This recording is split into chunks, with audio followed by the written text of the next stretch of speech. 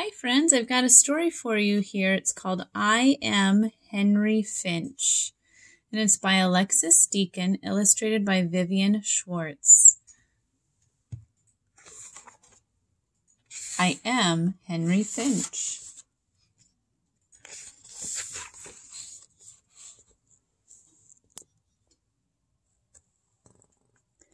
The Finches lived in a great flock.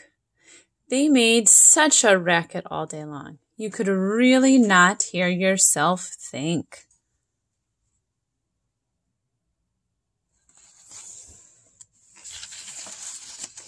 Every morning they said, "Good morning. Good morning, Mrs. Finch. Good morning, George Finch. Good morning, Tiffany Finch. Good morning, Henry Finch." And every afternoon they said, "Good morning," or "Good afternoon." "Good afternoon, Barbie Finch. Good afternoon, June Locke Finch. Good afternoon, Henry Finch. Good afternoon, Felicity Finch." And in the evening they said, "Good evening." "Good evening, Henry Finch. Good evening, Froy Finch. Good evening, Beepo Finch. Good evening, Ellen Finch." At night they said, "Good night." "Good night, Betty Finch. Good night, Henry Finch. Good night, Bob Finch. Good night." Zzz.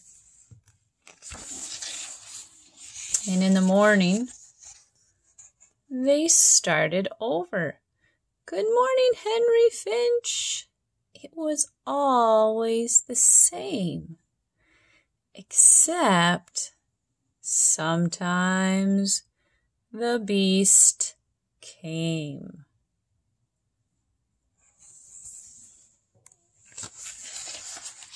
And then they would all shout, "The beast! The beast!"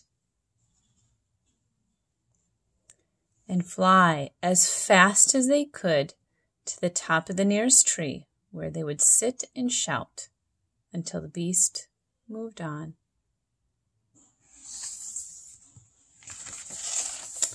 And this was the way it always was, until one night something else happened. A finch woke up in the dark and the quiet. He had a thought, and he heard it.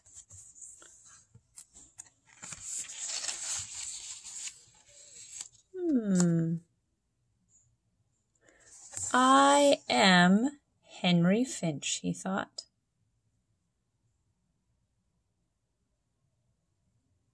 I think, he thought.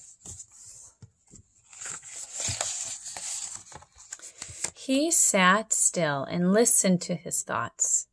He had more of them. He liked them. Am I the first finch to ever have a thought? He thought. I could be great, thought Henry.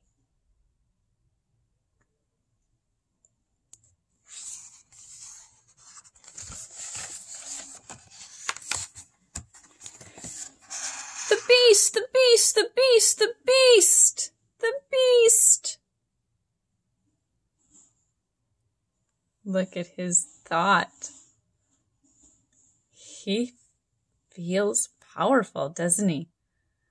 It was the time for greatness. I am Henry Finch, screamed Henry Finch, and dived straight down at the beast. Who ate him?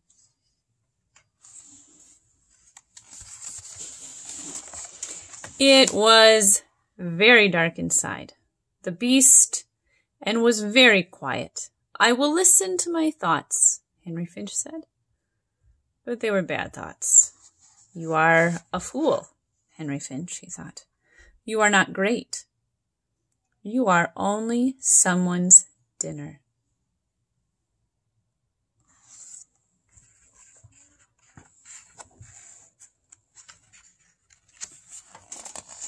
And now Henry did not like his thoughts at all, and he tried not to think. But what else could he do? He thought and he thought and thought. Who am I? He thought. Am I Henry Finch? I am something. I think I am, he thought.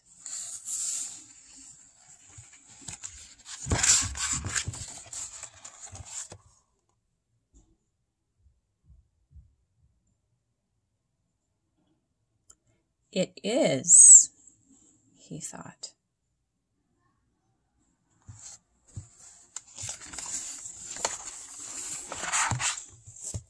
And then all his thoughts fell silent.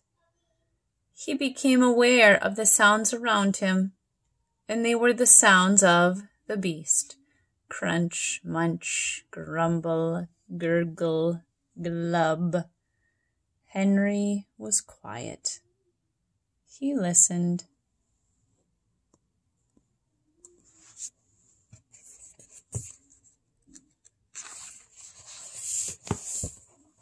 He could hear the thoughts of the beast. Got to eat, got to hunt, got to find more food. Big family, all need feeding, crawling, swimming, flying, walking, anything will do. No, said Henry.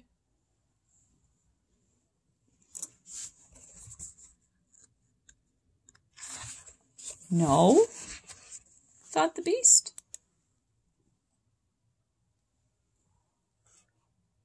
Those creatures have families like you, said Henry. Like me, thought the beast. You will eat plants from now on, said Henry, and they have bits to spare. I will eat plants, thought the beast. And now, said Henry, you will open your mouth as wide as you can and hold it like that for a bit. Open, thought the beast. Oh my goodness, is Henry going to get out of the beast? Is he? Out flew Henry! Oh my goodness. Hey, someone called from the top of the tree. Everyone, it's Henry!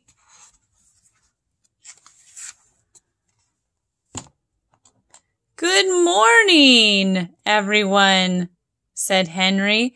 Good morning, Henry Finch, said everyone. I have something to tell you, said Henry, but first you must be quiet. And everyone was quiet. Henry told the Finches about everything that had happened, and they listened. When he had finished, no one moved. They stayed quiet. And then a little voice said, I have had a thought. Goodbye, everyone. I will come back. What is his thought going to be? Where's he going?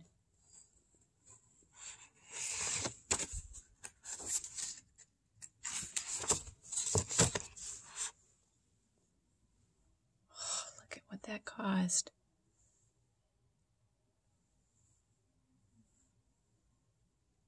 One by one, the Finches flew off. We will come back, they called to him. Henry looked up at them, and he smiled, a Finch smile.